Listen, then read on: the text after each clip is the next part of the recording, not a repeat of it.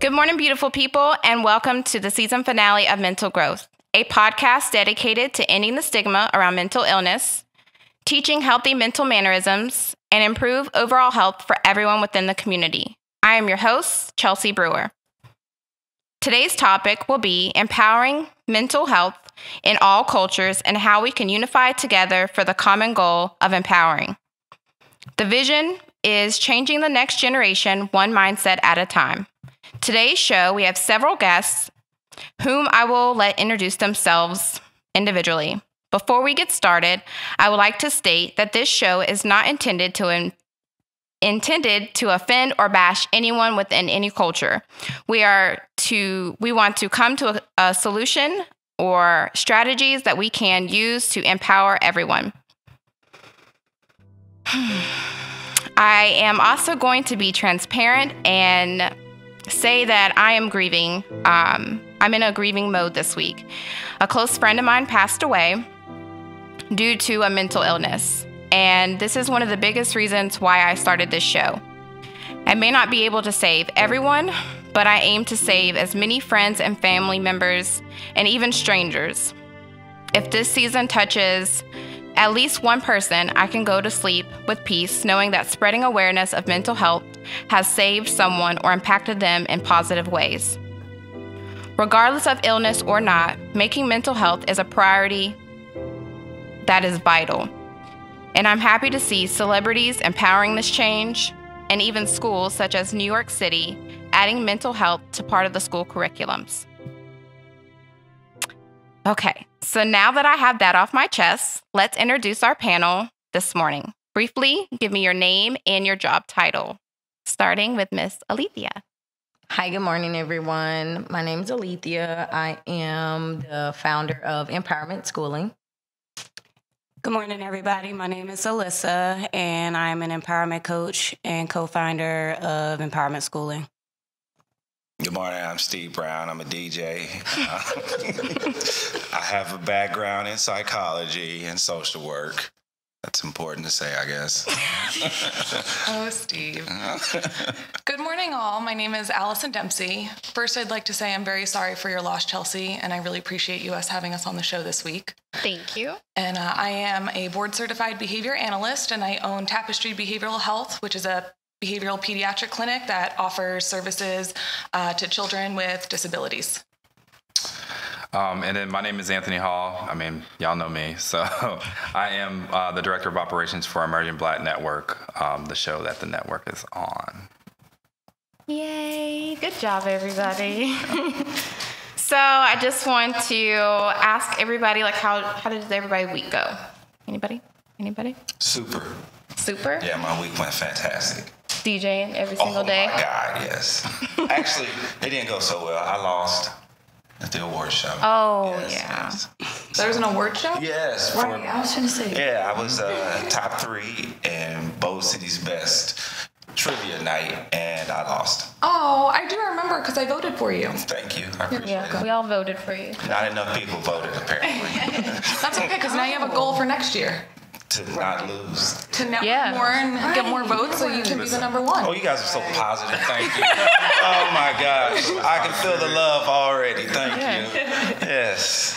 Yeah, it's been a pretty good week. I put my 2 weeks notice in at my previous degree, so I will be doing this full time now. Congratulations. That's a big deal. I will be doing. So a lot on my plate, a lot to do, but I'm excited. You got this. Yeah. I'm excited. Empowering yourself, brother. Listen, got to. I can't believe how fast the week has gone. So my week has been great, and Saturday just creeped right up on me today, and I don't think I have any complaints. Yeah, and congratulations to BCBA as well for you, Allison. Thank you so much. Yeah, 6 years working towards that certification. Yeah, it's very amazing. Pass that exam. Thank you very much. What about y'all, ladies? My week has been great. Can't complain. Been busy with clients and working with youth and just every day helping people. So it's been real successful. New things, new beginnings, and I can't complain. I'm ready. My week has been one day, literally. Just one long day. Is it still Monday for you? It's just one long Monday. We're still on Monday. So it's. I understand when you empower yourself, it never stops. Listen, And my goal is just to take stuff off my plate. oh yeah, that's a good goal. When you get there, let me know how that works out. Let me know.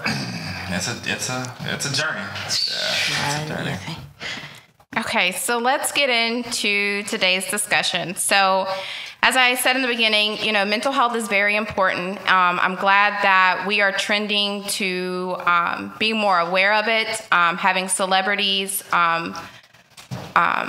have a scholarship foundation for mental health, having schools put in mental health into the curriculum, and just making it just as important and vital as physical health or spiritual as well. So let's start by asking, what does mental disorders actually look like within different cultures, and how we handle those? So I'm talking about depression, abuse, anxiety, drug addiction, anger management, any of those wide range of things. How does different cultures handle? From an African American standpoint, we can't curse. So when you show signs of those things as a child, you get your behind whipped. And then it's not something that we embrace as a disability.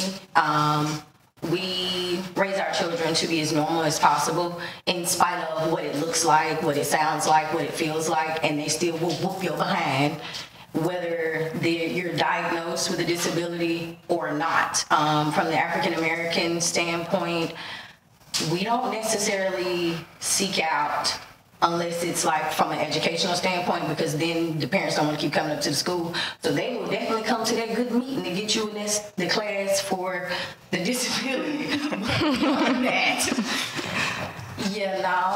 you get your behind whipped, and they think that everything works when you get your behind whipped.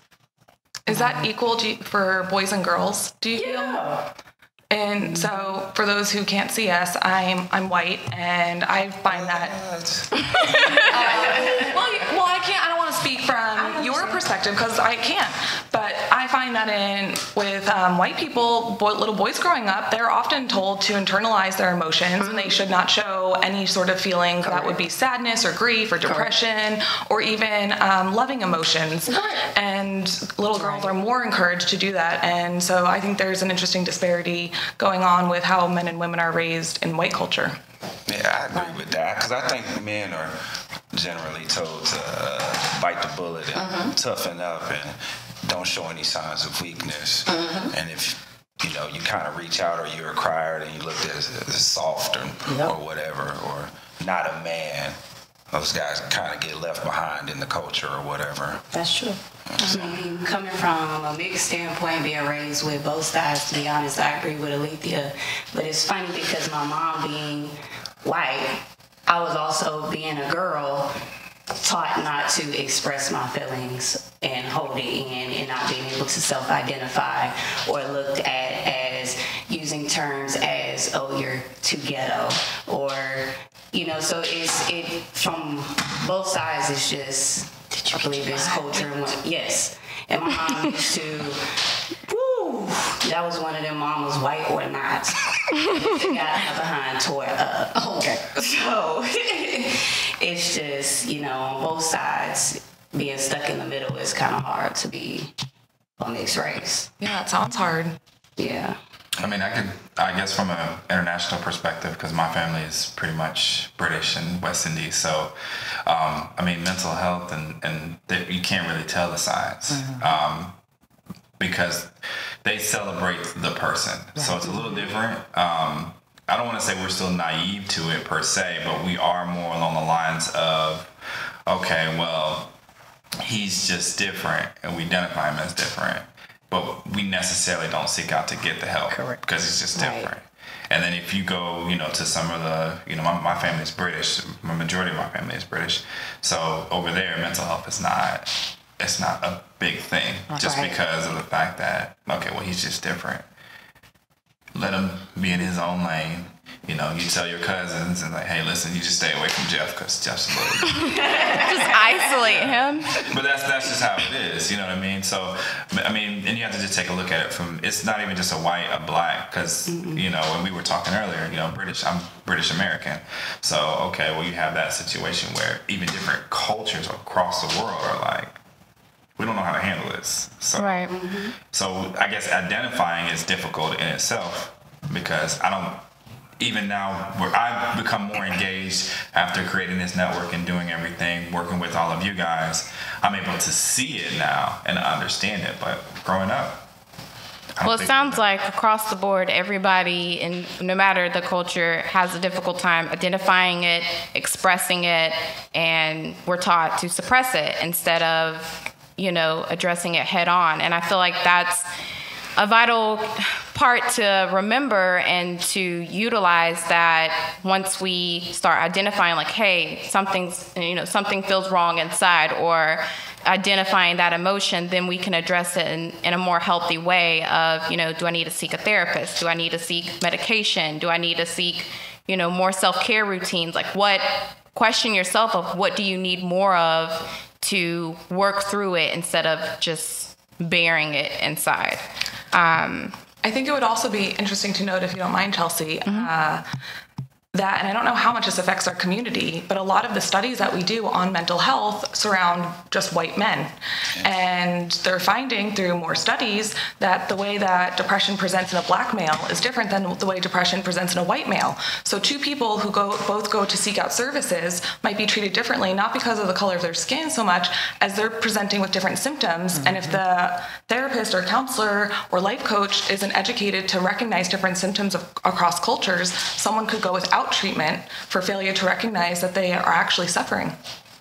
I feel like within the black community in itself is more difficult to identify and to seek help because if you Google a therapist, 80% of those therapists, or 90%, are white. Right. Or even Hispanic, but you don't see the minority. You don't see black women and black men being those therapists that people can go to. So when a black person Googles like, okay, you know what, I'm finally going to do this. I'm going to go talk to a therapist, and they go looking for one. There's not someone readily available that looks like them that can be culturally competent enough to understand the things that black people go through, because black people go through a lot more racially than whites do. So I feel like that if we continue to empower the black community and raise more up to become therapists, then that opens and broadens our, the opportunity for people to get the help that they need. Well, let's take it a little bit deeper. So a lot of people that are going to help you to identify is probably going to be your guidance counselor in your school. Right. But the guidance counselor role in the school now, it's not as prevalent as it was when we were in school. Correct. So the guidance counselor, and just per se, if you look at it, so when a white kid gets in trouble, they go straight directly to the guidance counselor. They go to the guidance counselor, and then the guidance counselor can kind of do their job and then kind of reiterate where they need to go from there. But when a black kid gets in trouble in school, it's pretty much straight to the principal office. And then we use a form of discipline to help control it. That's where there's this miscommunication with it. So, but if it was the same across the board, because even when I was teaching at the schools and I was seeing the troubles, and I was like, okay, well, listen, I'm just expecting him to go to the guidance counselor. That sounds like something that you need to do. But the guidance counselors don't even come out of the office. They don't come into the classrooms to talk to the kids. They don't do any of that. Because I figured if I can see them, because a good majority of the guidance counselors that are in school actually are black. That's the majority of where their degree sets them. But then they only communicate to whoever walks through their doors, not who they come to reach out to. And I think that's one of the biggest things. if we're trying to figure out a way to be able to, because I don't think it's necessarily a black or white thing. I think it's more along the lines of when you look at black people and they see something wrong, they don't say anything. It's more along the lines of, okay, well, that's just man, and that's how man is. But then when you do take the time out to get the resources, okay, well, now I'm going to shut down because I don't see anybody that looks like me Right. to be able to help me. Right. But then at that same point, I'm like, okay, that's where it stops. Somebody's got to push you forward. I think to piggyback off what you said, because I was thinking a good portion of the problem is that you can see all the signs. Like you can walk up and down the street all day, every day, and see a person and know that there's something going on with that person. Or you can walk in any school and see, man, that kid is struggling right there. Maybe not with everybody, with a good portion of people you can see it. And we all just choose to turn a blind eye most of the time. And some of it is us as people who are doing just fine with what we have going on. We don't take the time out to go out and help one another. And I think that's one of the biggest issues, especially in the black community. You see these dudes and these ladies walking up and down the street, they go crackhead Jim again or something like that. Right. And no one ever stops to help that person. They'll just keep riding or tuck in the chain or whatever and just... One day you don't see that person anymore, and then you'll stop to think like, man, what happened to that dude that used to push the lawnmower up and down the street? That was crazy. No one gave him any help. He's probably dead or in jail now. So I think it's just us turning a blind eye as well. I agree. I think there's a very big disconnect in our community, and when I say our community, I mean our community as a city, our community as a state, our community as a country. I think there's a disconnect in shared values, and I don't think as a community we have shared values. We don't all think that we all deserve the same amount of respect. There are people who actually think we should judge others based on how much money they make or their job title, their education, or the color of their skin, or how they dress.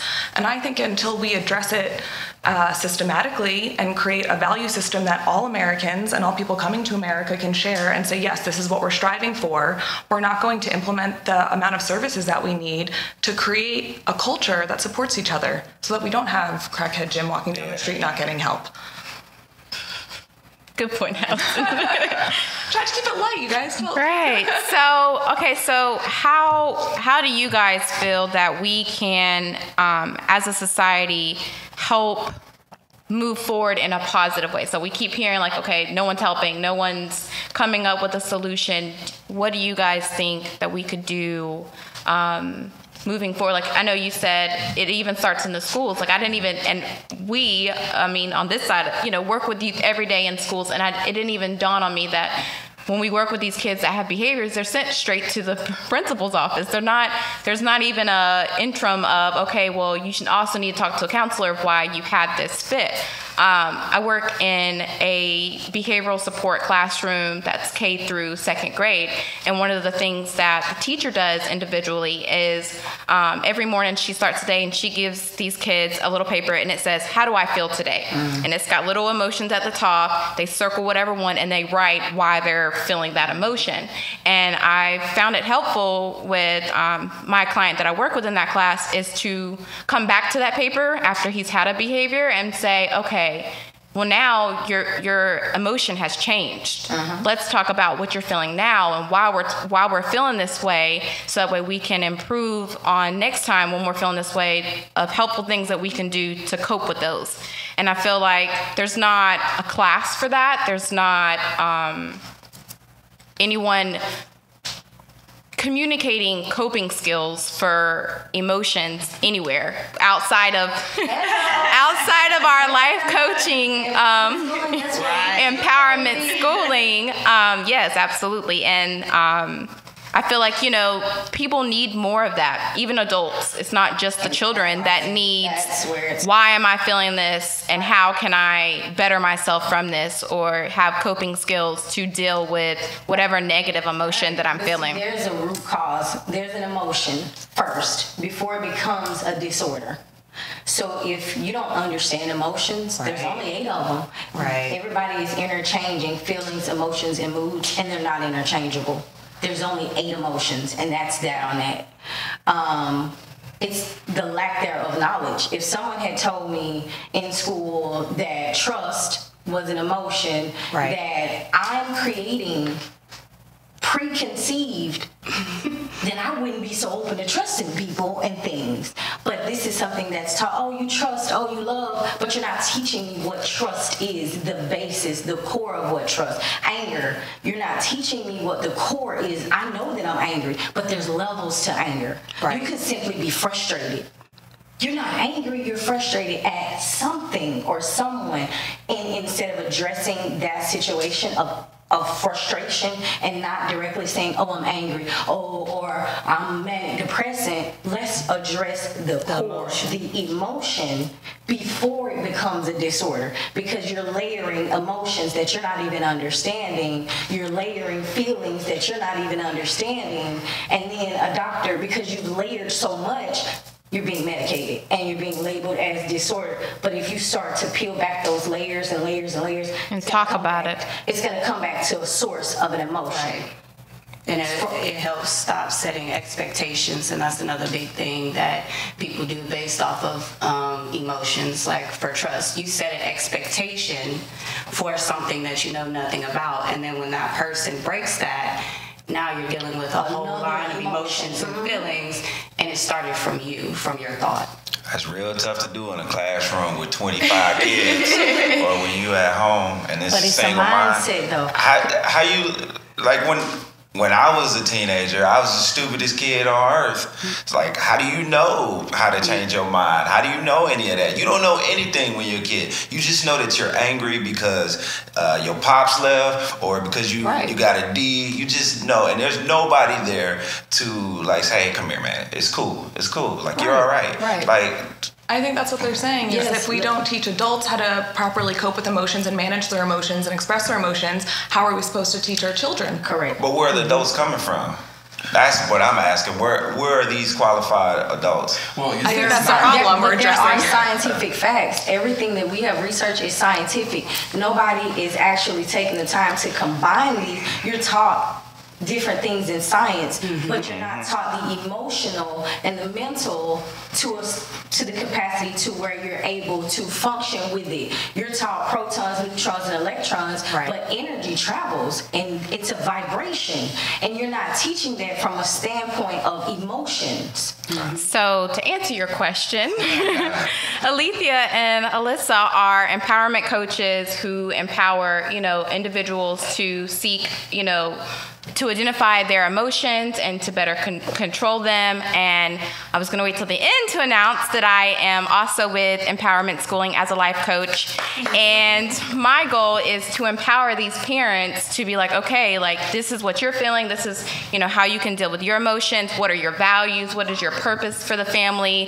How do you envision your life to be? Let's work on that in an action plan to get to that. And I think life coaches can really impact other individuals and to help change the next generation with that mindset of learning these coping skills and better management of their emotions, for sure. I think the best way to put it, is once you graduate from high school and college, homework is over. Right? But what we fail to realize is it's not over. Because once you have kids are your homework. Allison's still doing homework. She'll be doing homework for the rest of her life. But your kids are your homework. So that means with homework, you have to put time and energy into it, and you actually have to be able to decipher and detain the knowledge. So the thing is, we don't do the homework. We just, this is a situation. Let me just whoop him. Right. That's what's going to get him back on track. I think we saying best case scenarios is like, what you're saying is like, well, we got to put time and effort into our kids. Best case scenario, that's if it's a structured home with 1 or 2 kids and there's 2 parents in the home. That's making best like at least 70 grand a year. Yeah, that's best case scenario. What about worst case scenario? Like $10,000 to $20,000 a year struggling to keep everything on, about 5 kids in the house. That's a lot of homework. That's overwhelming. That's the thing. Whether you have 5 kids and you're a single mom, or you have the double parent home and everything is right, it's still all about effort. And try. Effort Yeah. that you have to put in. What you focus on grows. So. Because I understand that. Like I deal with, with the development like of the shows and everything that I'm doing now, I'm understanding, okay, well, listen, you know what? It's a single mom. She's trying to get what she needs to get done. I can identify that she's trying to get some stuff done. Okay, sometimes it's just sliding over the resources. Hey, resources, you know exactly. There you go. In this day and age now, whether you're white or black, no one wants to be told that they're messing up. Good catch. We only got 2 more of them left, and you're gonna use one this early. No one, that's the problem. No one can take criticism. Nope. So, especially as a parent, you know what I mean? So if I go to you and say, hey, listen, Alita, I know you got your kids. Here's what I'm seeing. I'm seeing that you're not doing this and this and this and this. Excuse me. That's what's going to happen. But if I kind of come into approach, if I come and say, hey, Alita, you know what? You're doing such a great job as a parent. Here's something else that I've put together on myself that I think works that might be able to help. It's just being able to bring the information over or sliding it over. Right. You have to be, because it's no matter you're white or black. Right. You tell a parent that they are not doing what they're not doing what they're doing. They are, listen, if you ever want to see a parent go ballistic like that, they'll go ballistic. Tell them what to do. But I wholeheartedly agree with the approach. I think mine is the lack of resources. I'm from Kansas City, Missouri, and I have not seen any type of black empowerment or whatever. The closest thing we had was the Kaufman Scholars Foundation. The Kaufman Scholars Foundation would take inner city at-risk youth and put them in a program, and they will after school to finish this program and finish their homework, and then they would become a last resort payer of college. So I mean, you need to get scholarships and whatever else, and then whatever balance you had, they would pay for your college. And that was it. That was the only thing that I can remember growing up that was available to us. My mom didn't have any help with us. She's like, I gotta go to work, you in charge. Like, whoa, I'm in charge? Chaos. It was always chaos because I ruled with an iron fist over my siblings, and that was that. So I mean, but even so, and I've been doing a lot of things to help with the community and kind of giving those resources.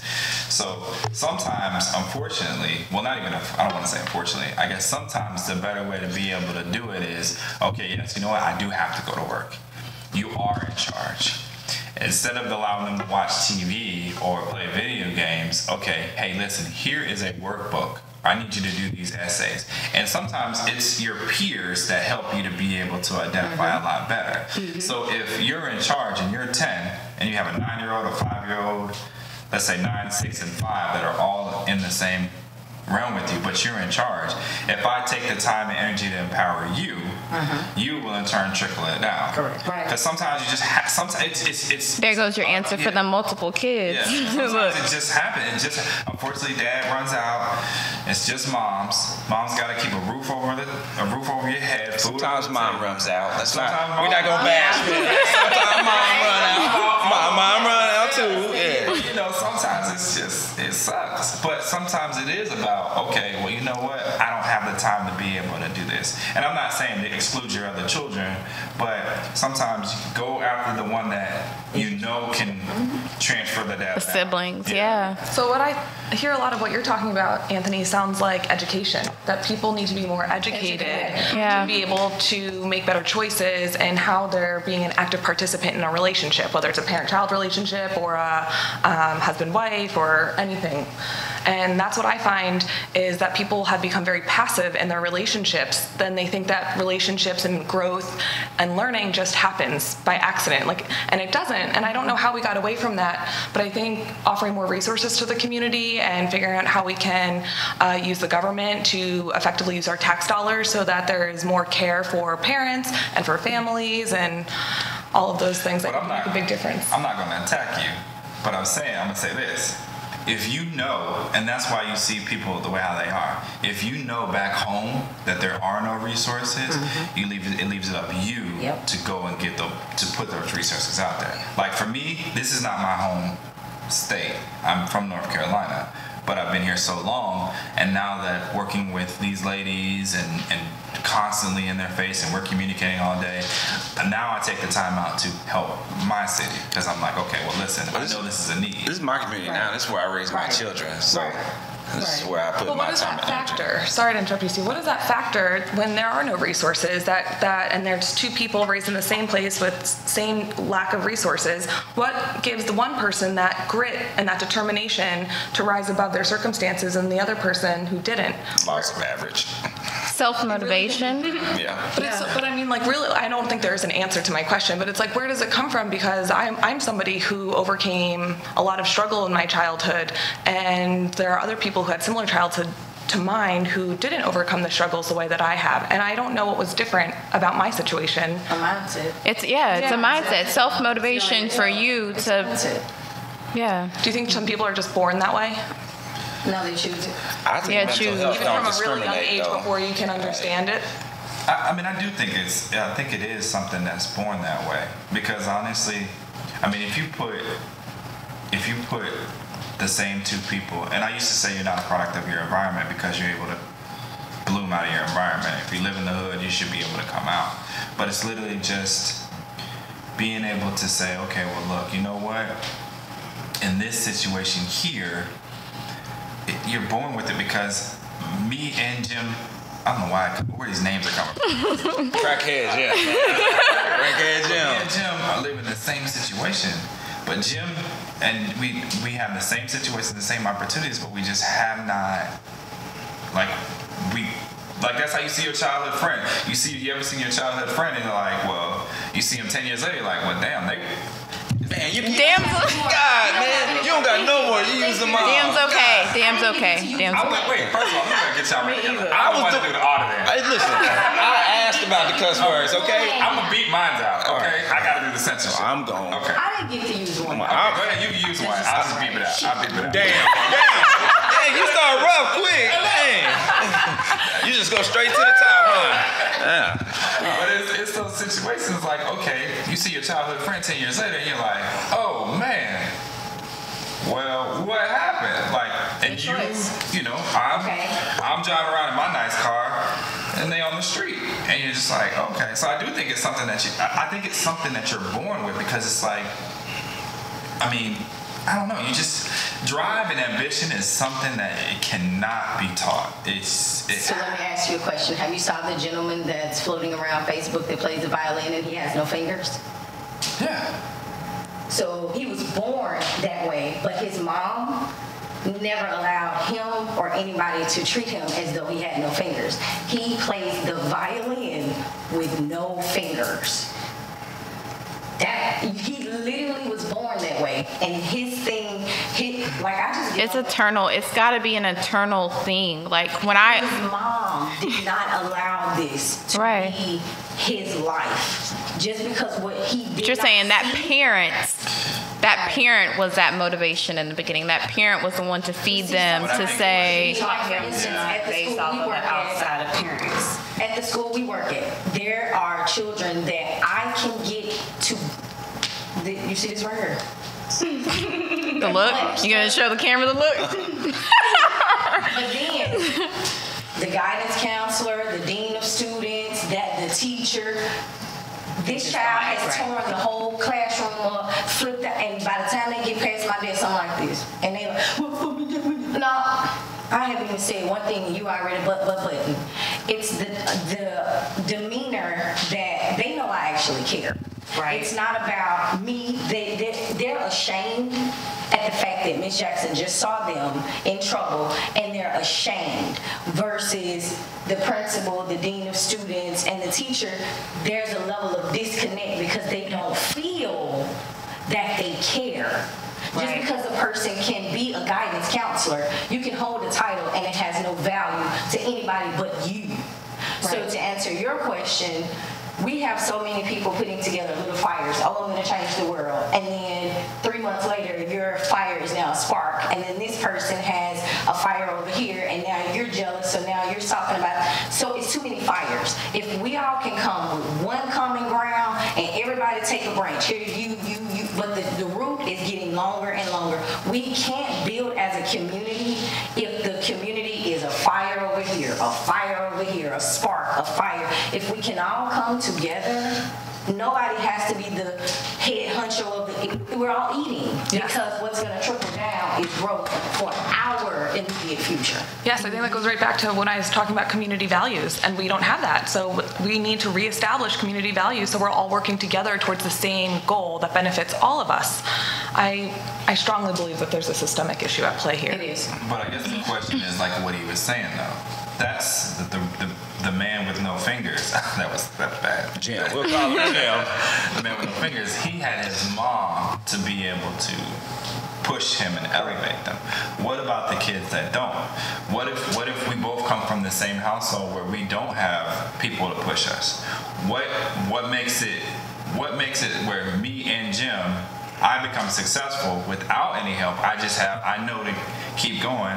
What makes it where Jim just doesn't keep going? You see what I'm saying? Mm-hmm. What makes it where Jim, and then you got to add the other factors, drugs, street gangs, all the different things. So what makes it different? That's why I say surrounding yourself with more positive people, or surrounding yourself with what you want to see be accomplished. If you're a drug addict and you're hanging out and you're trying to recover and you're hanging out with other drug addicts that, you go out and party on Friday night, that's not going to help you, opposed to going to an AA meeting on a Friday night and talking about, ways to improve yourself. The same goes for parents or children. Like, they need to be surrounded by people who are positive, whether it be the teachers at the school or the bus driver or, the community church, or doing things in the community as a whole. Yeah, like, it takes a village to raise these kids. So that's where the problem is, because my son knows if he get in trouble by me, it's about 7 to 20 more people behind me that is coming, and he doesn't want that. In our community, I just saw it on Facebook, a little boy was fighting someone on the subway, and it was a grown man, he was fighting. A little guy had to be maybe 9, and the other guys were anywhere between 14 to 16. It maybe was 6 or 7 of them. The guy that the little 9-year-old was fighting maybe was like 30-ish. It was so many of those little younger teenage guys promoting this little boy to jump over the seats and hit him, and he this, he that, and the grown man was literally getting up, walking away, because I'm sure in his mind, if I hit this kid, look at all these other kids I'm gonna have to fight. Mm-hmm. So somewhere, our culture, our community is okay with the negative. Embracing the positive, even if that's going through the pains. That's what I feel like with empowerment schooling. It's when you touch them pains, you have to get to the pain in order to get to a result. Right. Because we're where we are now, we're surface level. If we get down to the pain, you gotta get down to embarrassment. Mm-hmm. Right. If you can let somebody know it's okay to feel embarrassed and how to come back up from it, then we have some results. In counseling, we call that figuring out what the primary emotion is. And even though you talk about 8 emotions, I think you can even shorten it down to like 4 primary emotions. Mm-hmm. And when you identify that, mm-hmm. you can actually then make the correlation between that and the behaviors you're having. And that's when you can identify, I have these behaviors based on this emotion, which is what you were talking about earlier. Right. So I want to change these behaviors to support a new emotion because I don't want this anymore. And I want to better myself. And that's where it comes from, just like you said.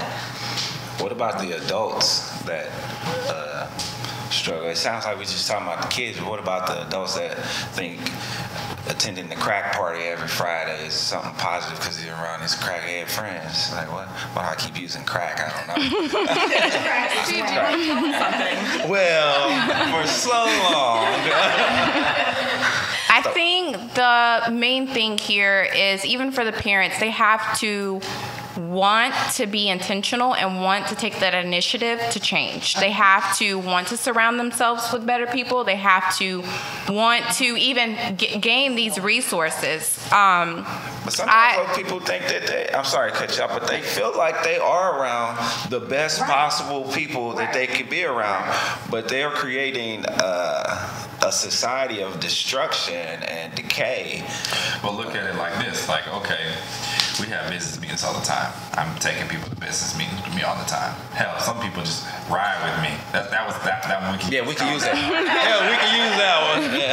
But some people but then what I do is I force people to branch into a world that they've never been in. So, and Chelsie can attest, a lot of my business partners, I force you to come into this world. You may not be polished. You may not wear the best suits. You may not, you know what I mean? So you just need to find somebody that's gonna, hey, you know what? You want to go to this business meeting with me? I know you normally do this every Friday night. I gotta talk to this guy, give whoever you're meeting up for. Hey, listen, I got somebody come with me.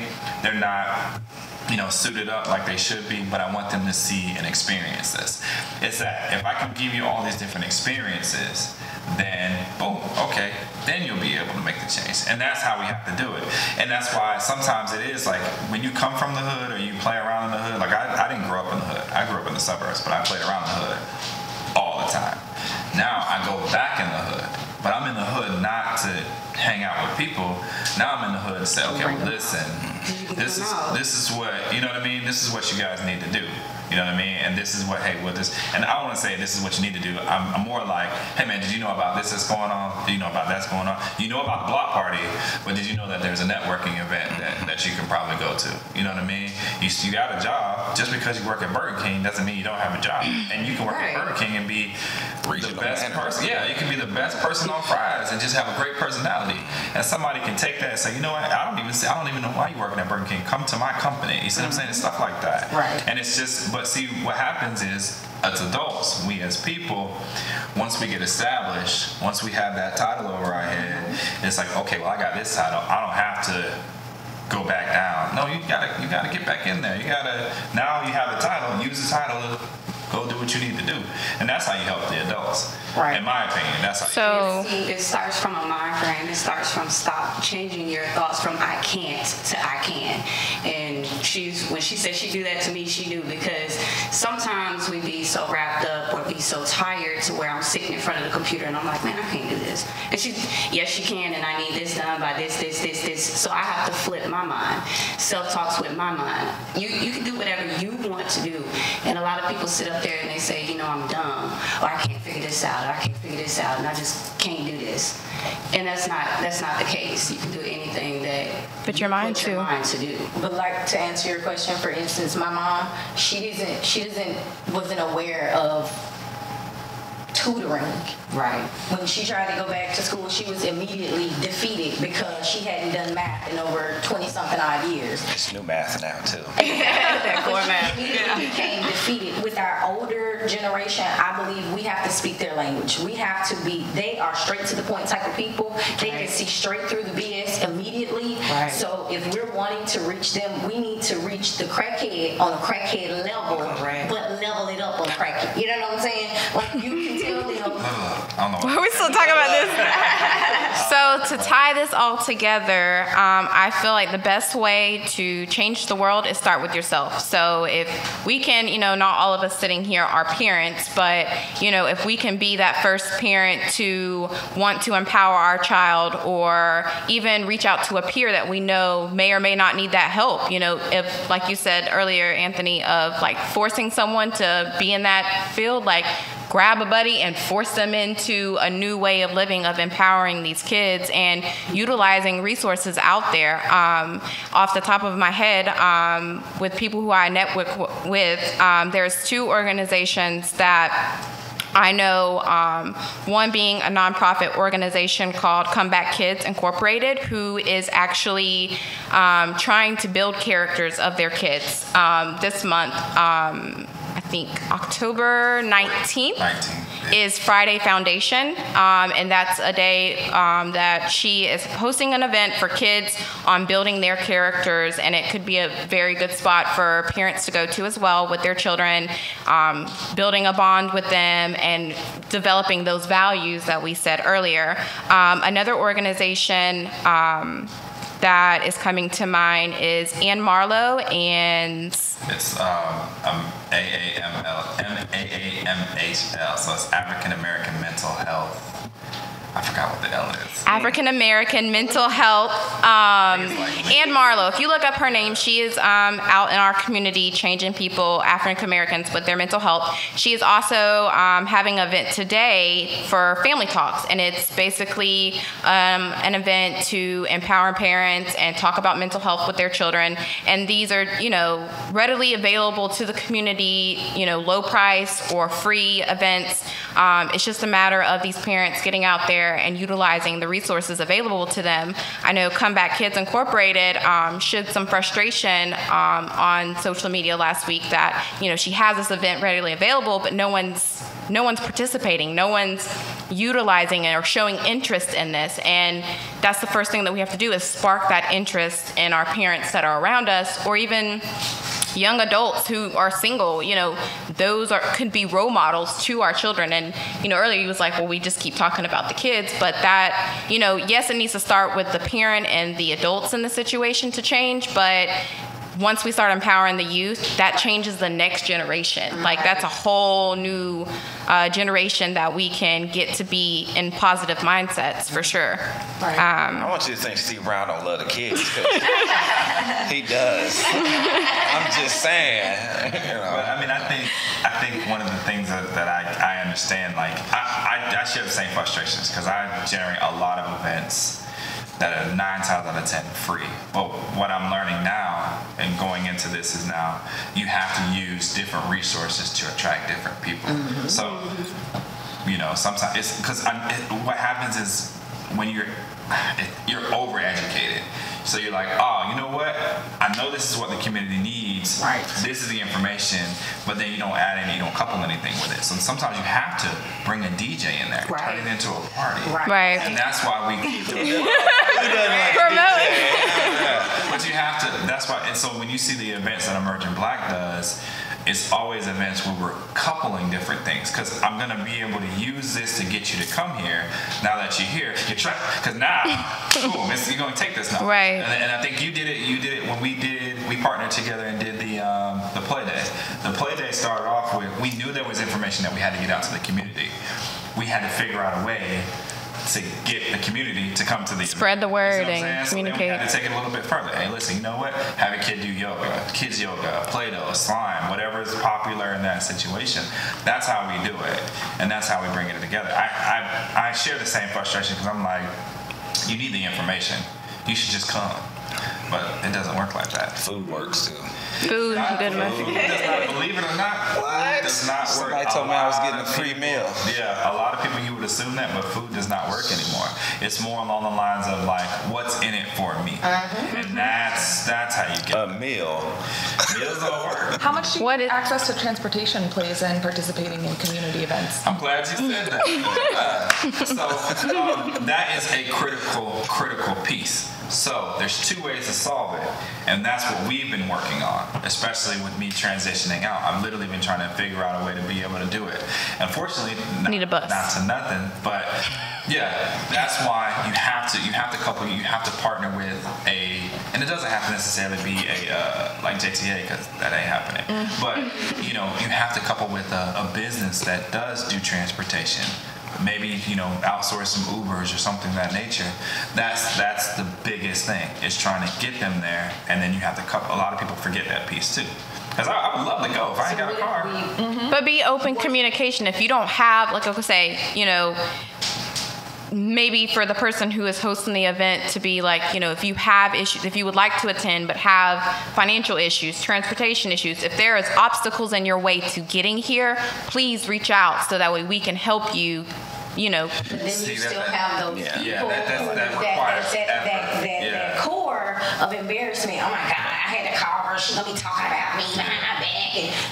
Black people good for that. Black people are like, I don't need them all in my business. Right. Yeah, I don't need to know what's going on over here. Yeah. So keep it in the house. Tell them why. Oh girl, my baby got sick. You lying. You just didn't have no ride and you was embarrassed to say that. Well, if the person needs, if a person needs the internal motivation or to help bring out that internal motivation, they can always reach out to empowermentschooling.com to gain a life coach to help them to help them get motivated and empower them to do those things that in their head they're doing a negative talk of, I can't do this. So if you need that, I've gave several resources here available to you guys, so I hope you guys check them out and utilize them. That is all the time that we have today, so I want to thank my listeners out there for taking the time today to tune in. Thank all of my lovely guests for coming in and being a part of this today. And as we bring this episode to a close, and I'm totally throwing off some of you guys who have not been on my show before, that I want you guys to repeat this mantra after me, and we can close out our session. So. Completely forgot about the mantra. Yeah, I know. Everybody did, but that's okay. That's how I close out. Okay, I love it. So. I have my own mantra too, so I think it's yeah. excited to hear it.